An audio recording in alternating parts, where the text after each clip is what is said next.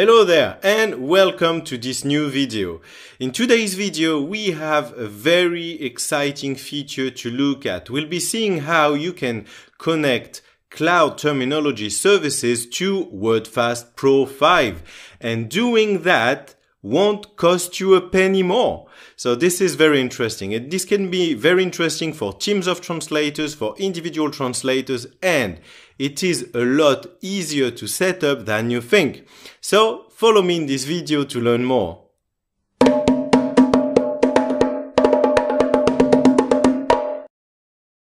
So to get started with the process, I'm going to explain first a few key aspects.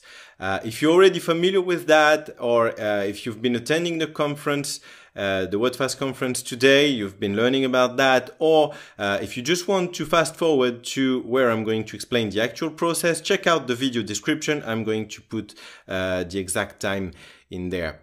So now let me explain these few key aspects. And talking about keys, we want to know here that everything is based on an API key, which basically is a line of letters and numbers that you will copy and paste in the process. This key will be generated by Wordfast Anywhere, and you will paste it in Wordfast Pro 5. And by doing that, both will be connected. Now, the API key that you will have created will have attached to it one translation memory and one glossary. Or it could have just one TM alone or one glossary alone. And that will be for only one pair of languages per API. Of course, if you want to create many different keys and do it with different pair of languages, you can do it by creating a different key each time. You can have up to 10 different API keys in one Wordfast Anywhere session. So if you decide to go ahead with this, this will make your Wordfast Pro 5 even more powerful, because once you connect your API keys, you will be able to write in all your remote TMs at the same time and write in all your glossaries at the same time. Now you may think, wow, that's cool, but what can it be actually useful for? Well, here are a few scenarios that we can be looking at. For short there, let's say that TM means TM and glossary both together. So you can have two or more Wordfast Pro 5 users that can be connected on the same TM hosted on Wordfast Anywhere, and they can use it simultaneously. This can also enable different translators to be working on the same TM, some from Wordfast Anywhere and some from Wordfast Pro 5. This system can also allow a single user to work from Wordfast Pro 5 connected to a remote TM hosted in Wordfast Anywhere as a backup, or to continue working on it from Wordfast Anywhere if he has to leave his computer behind on travel, for example, or anything else. Or you can also have one team that can be all using the same TM, be it from Wordfast Pro 5 or be it if they use all Wordfast Anywhere. And there are many other scenarios that maybe you can think of. So now that we have explained all of this, let's get on with the actual process. So we'll start from Wordfast Anywhere, and you need to have an active session in Wordfast Anywhere. If you don't have one, just create one. It's really easy and it's free. First, you need to go to the TM and Glossaries tab and go to Setup, and you just click on that. As you can see here, I have two translation memories and two glossaries. So let's look at number 2. As you can see, it has only 2 entries in it. And if you look at glossary number 2, it only has 1 entry in it. So there are no jokes here about number 2s, all right? So what I did here is I have already created an API key that's already connected in Wordfast Pro 5. By the way, you can connect TMs and glossaries with an API key both if they have entries or if they are empty. So now what I want to do is to connect this TM1 and this glossary 1, which are both empty. So I need to create an API key. To do that, I need to go to Manage Sharing. So I'm clicking on that. And as you can see here, I already have an API key that I created previously, as I was saying. So if you take a quick look here, what I'm going to do is give you a tip. So let's say I copy this and I paste it here in a file so I can keep a track of all the API keys I have. All right. So let's now create a new API key. So I need to click here on Add. And here I'm going to choose a TM. So I'm going to go with Cloud 1, which is my TM number 1. And here I can choose the privilege. So override TUs is what I want because I want to be writing in it. Glossaries.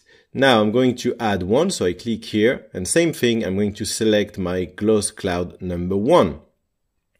And I'm going to see it's added here and I want to add them. So now what I want to do is just click on save and there you go. So now there is a new API key available. So if I compare both API keys, I can see here that the new one is the one that went on the top. So I'm going to click in there and I'm going to copy this API key and I'm going to save it here in my file so that I'll be able to find it later on.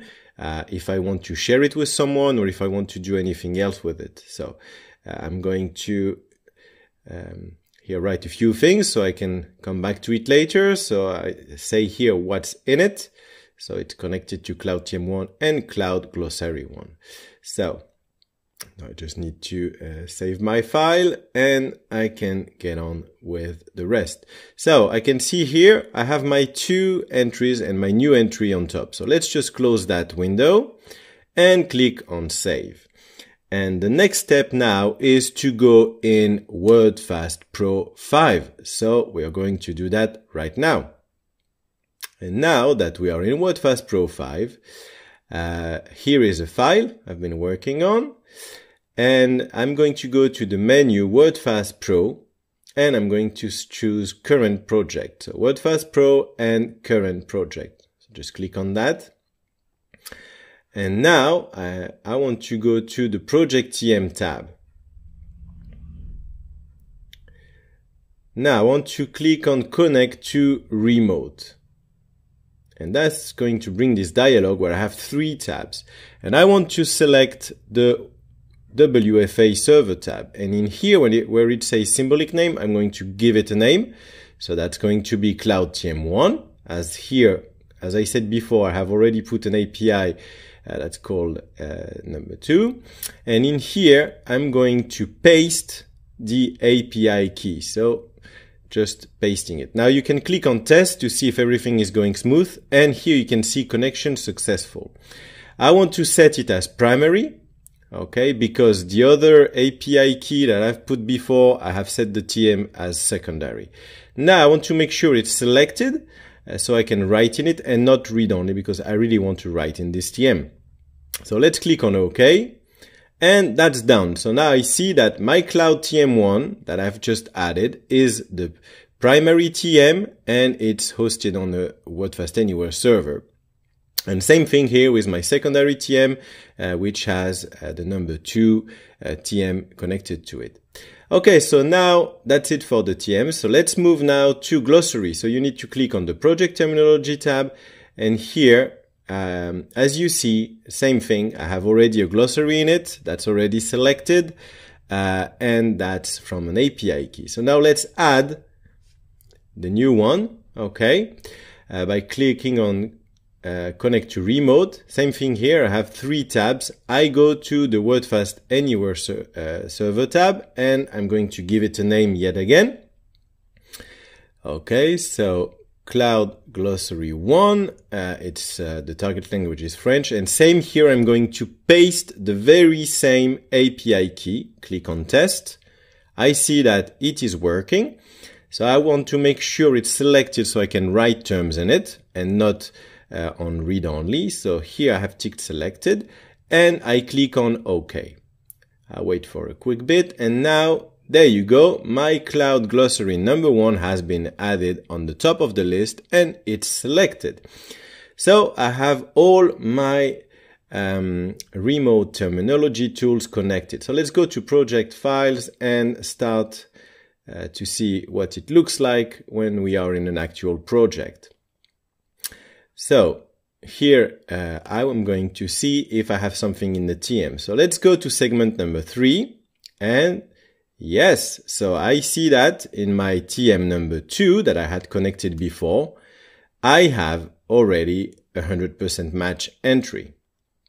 So this is great. So that's my secondary TM. So I have that in it.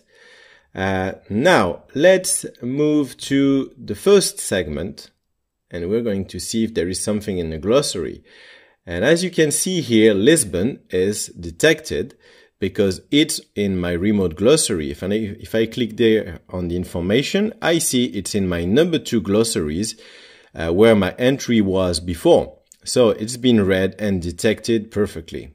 So no problem there. So let's now get on with actually translating. So I'm going to start translating segment number 1, and I'm going to see what happens with my TMs. So let's translate that first sentence. Here we can see that Lisbon has been detected. Okay, so it's all good. So now let's commit that to the TM. So I'm going to now click outside of this segment, and I'm going to come back to it to see if there is something in my TMs. And what happens now? Well, let's have a closer look. My entry has been added to both of my connected TMs because I wanted to have them in write mode, and both of them have stored what I have written here from Wordfast Pro 5, and it's been stored in my Wordfast Anywhere TM. So it's working perfectly. So let's now try to add a term to one of my glossaries. So here in segment number 4, I'm going to add tram. So let's have that term here, and target in French, I want to have the same thing. Okay, so here I can select my glossary. So I want to write it in glossary number 1. And now I just click on OK. Now let's see what happens. It's instantly recognized. Didn't take a second. Just instantly recognized. If I type T here, I already have it here as a placeable. So everything is working very smooth, and that's looking great. And I don't know if you like it, but I think it's very great to have those features connected. So today we really looked at an amazing feature in Wordfast Pro 5 when you connect it to Wordfast Anywhere. And this video is being released while I'm at the 2018 Wordfast Forward conference. And I'll be interviewing some of the developers, and I'll be posting these videos on the channel very soon. So if you haven't subscribed to the channel yet, by all means do so you don't miss the interesting content I'll be releasing soon. And if you enjoyed what you've been watching, please leave a like and share it with your friends, and you can even leave a comment below. And if you want to watch another interesting video, well, you can click here. And don't forget to subscribe by clicking right here. And I'll be talking to you very soon. Bye bye.